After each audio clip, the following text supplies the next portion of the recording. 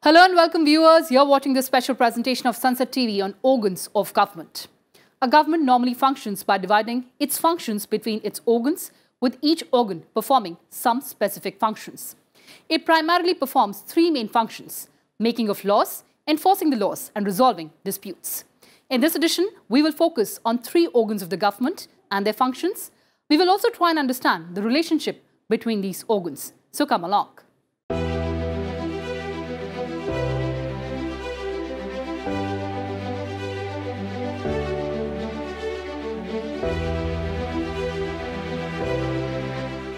As a community of persons permanently occupying a definitive territory, legally independent of external control and possessing an organized government, which creates and administers law over all persons and groups within its jurisdiction, is called a state.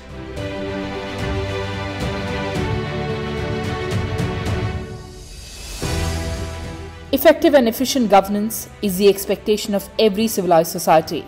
This role is performed by the government, which is one of the four essential elements of the state, along with population, sovereignty, and territory.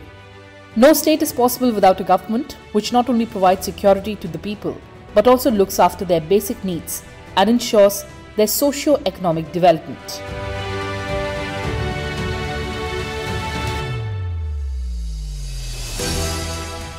At independence, India was not merely large and diverse, but also deeply divided. A constitution designed to keep the country together and to take it forward had necessarily to be an elaborate, carefully worked out, and painstakingly drafted document. For one thing, it sought to heal the wounds of the past and the present, to make Indians of different classes, castes, and communities come together in a shared political experiment. For another, it sought to nurture democratic institutions in what had been a long culture of hierarchy and deference. In one of his speeches to the Constituent Assembly, Dr. B.R. Ambedkar, while underlining the importance of constitutional morality, emphasized that the essence of constitutional morality was to regard the Constitution as supreme and to follow the constitutionally mandated procedures regardless of any ideological differences. All three organs of the state, persons gracing the constitutional posts, members of the civil society, and common citizens of India are expected to abide by constitutional morality.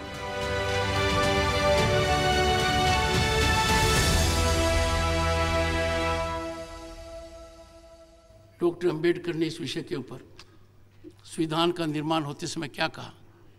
I will invite your attention. I quote, "The Constitution can provide," I am quoting Dr. Ambedkar, "the Constitution can only provide the organs of the state, such as legislature, the executive and the judiciary." वो provide हो गए हैं, हमारे संविधान में है.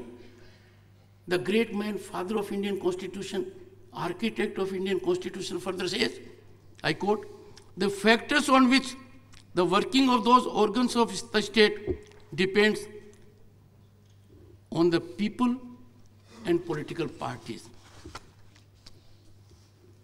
Democracy blossoms, democracy survives when legislature, the executive, and the judiciary, they act in togetherness, they act in tandem, so that aspirations of the people are realized. Dr. Rajendra Prasad, a president of the country for 10 years and chairman of the Constituent Assembly, a celebrated figure, what he said. And that is caution. उन्होंने जो कहा वो एक चेतावनी थी, हमें आगाह किया था. I quote, "If the people who are elected and capable and men of character, they would be able to make best even of a defective constitution. If they are lacking in these, the constitution cannot help the country. After all, a constitution like a machine is a lifeless thing." For articulating the aspirations of the people, there are three organs of government in India: the legislature, which makes the laws; the executive, which implements them; and the judiciary, which interprets laws and decides disputes. The organs of the government are so structured that they can adequately perform the functions required of them.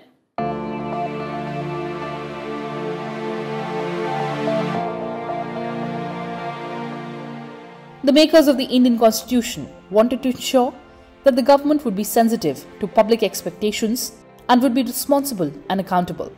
The other alternative to parliamentary executive was the presidential form of government.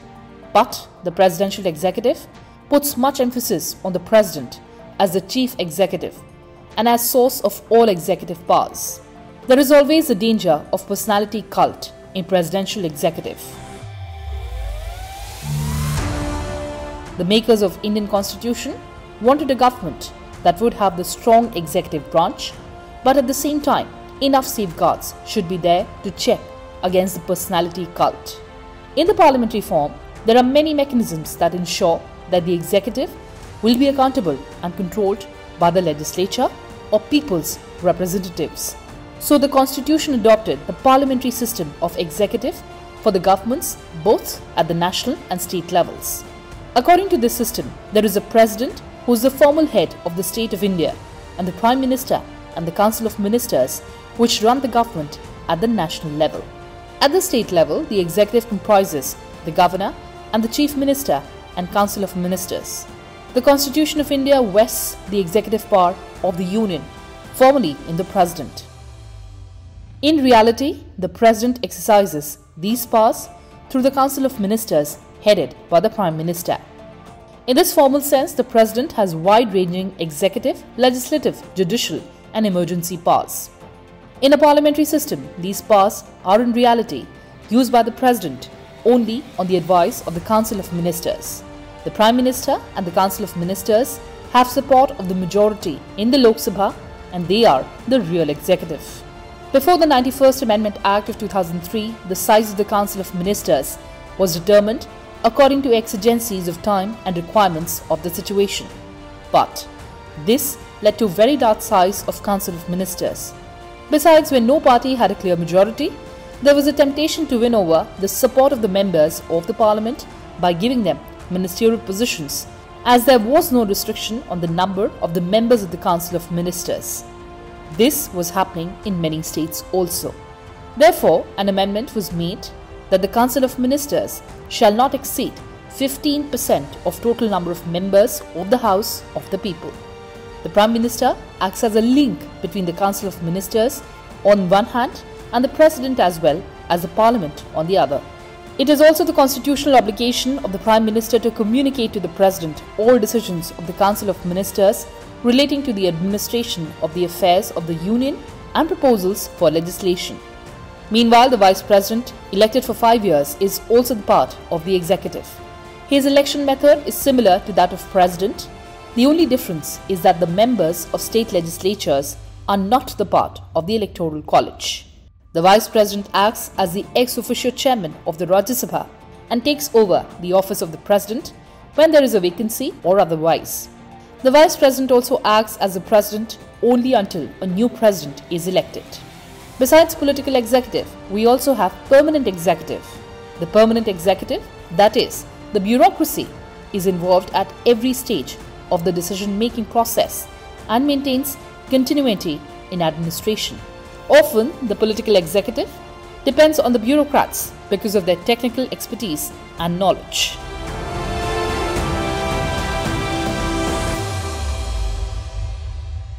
The opening and last sentences of the preamble, "We, the people, adopt, enact, and give to ourselves this Constitution," unquote, signifies the power is ultimately vested in the hands of the people. Parliament of India is the supreme legislative body which reflects the will of the people. As in other parliamentary democracies, the Parliament of India has the cardinal function of legislation, overseeing the administration, passing the budget, ventilation of public grievances, and discussing various subjects like plans, national policies, and international relations.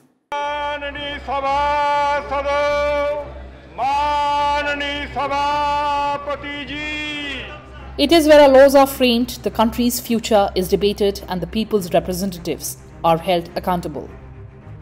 It is India's seat of government, and all the important laws are passed right here in this iconic circular edifice, Parliament of India. Parliament is the supreme legislative body and a living epitome of freedom and sovereignty of the people of India.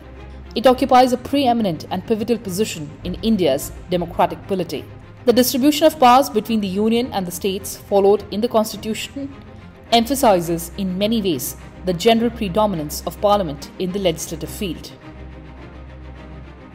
Apart from a wide range of subjects, even in normal times, the Parliament can, under certain circumstances, assume legislative power with respect to a subject falling within the sphere exclusively reserved for the states.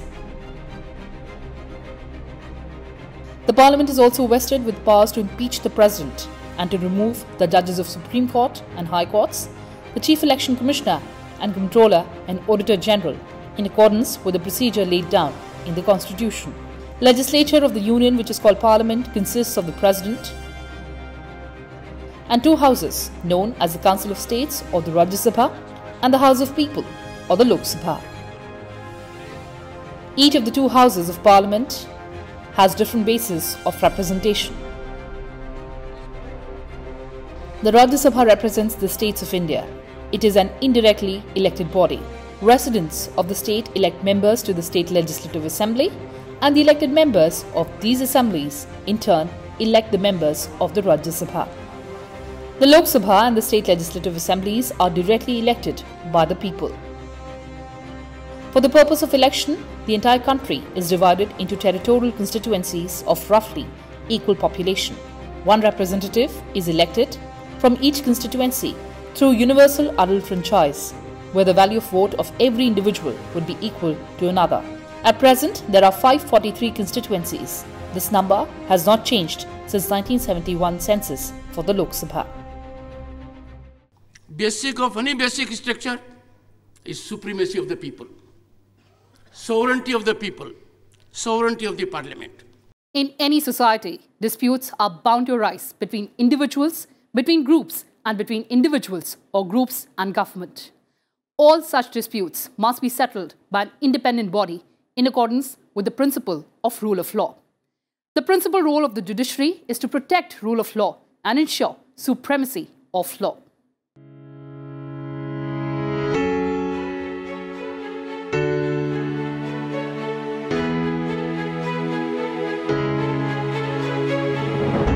The judges may be nominated by the head of the state or appointed by following a process of selection or elected or co-opted by fellow judges across the world. In India, judges are appointed through collegium system. It is a system of appointment and transfer of judges that has evolved through judgments of the Supreme Court and not by an act of Parliament or by a provision of the Constitution. The Constitution of India provides for a single integrated judicial system. The structure of the judiciary in India is pyramidal, with the Supreme Court at the top, High Courts below them, and district and subordinate courts at the lowest level. The lower courts function under the direct superintendence of the higher courts. The first and the foremost function of the courts is the administration of justice. The courts hear and decide cases of all civil, criminal, and constitutional nature. In countries having written constitutions, the courts are also entrusted with the power of interpreting the constitution.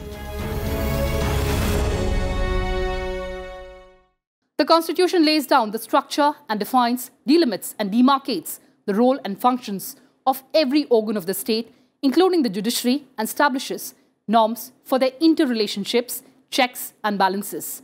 The doctrine of separation of powers implies that each pillar of democracy, the executive, the legislature and the judiciary, perform separate functions and act as separate entities. The doctrine is a part of the basic structure of Indian Constitution.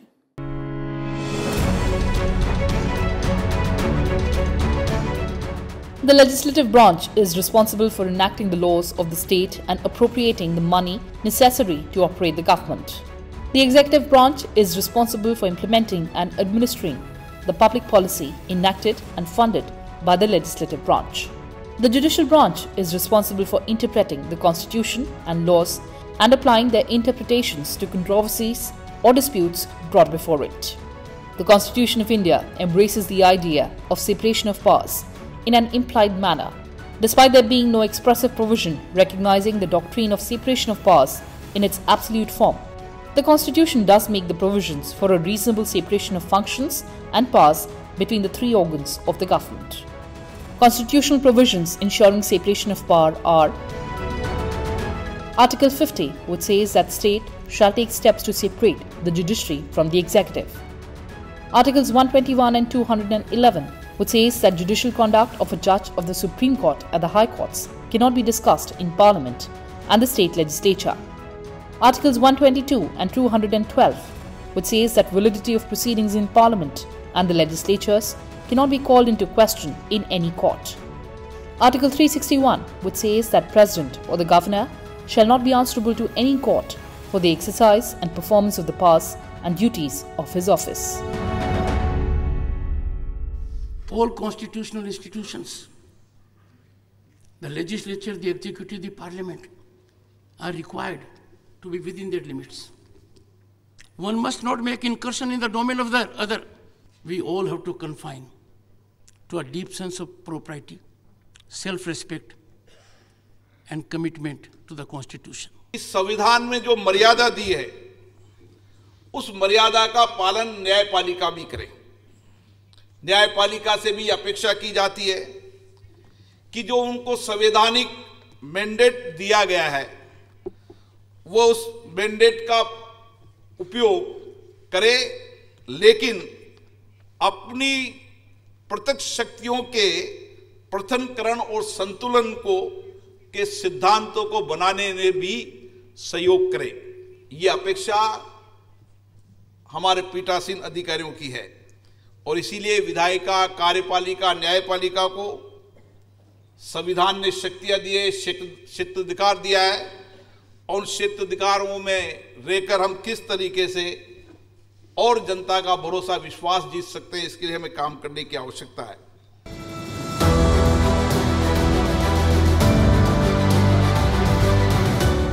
The governance of any country requires the making of laws, their execution and interpretation, which is carried out by the legislature, executive and the judiciary respectively.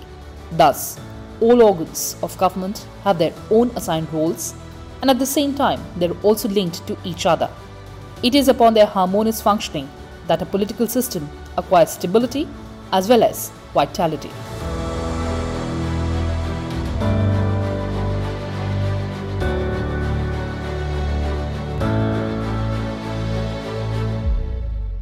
The doctrine of separation of powers seeks to protect the centralization of power in one hand.